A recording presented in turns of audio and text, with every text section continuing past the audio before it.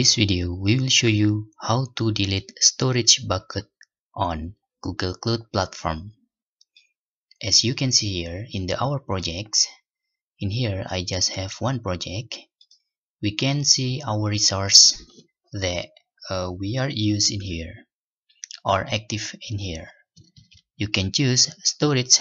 This is content 3 buckets, and to download these all buckets you can just checklist in here.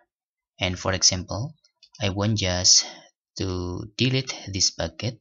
You can click delete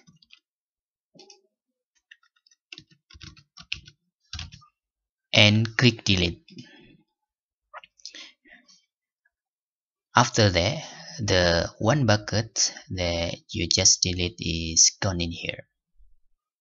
That's all.